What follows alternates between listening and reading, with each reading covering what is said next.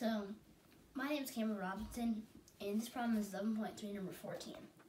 And so this is the series, and the book is asking us to find whether the series is convergent or divergent. So first, you know that this can be transformed into the series from n equals 1 to infinity of 1 over n squared root n.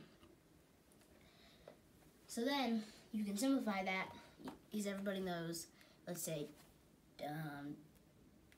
2 square root 2 is 2 to the 3 halves. So we can use that same rule here, where the series from n equals 1 to infinity of 1 over n squared root n is equal to the series from n equals 1 to infinity of 1 over n to the 3 halves.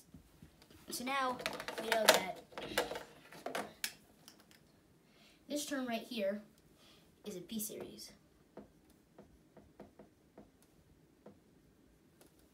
And that we know the p-series rule is a p-series if it's in the form of the series from n equals 1 to infinity of 1 over n to the p. And right here, our p is 3 halves.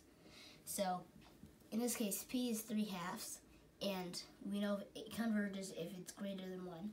And in this case, it's greater than 1 because 3 halves is greater than 1. So therefore, the series converges because p is greater than 1.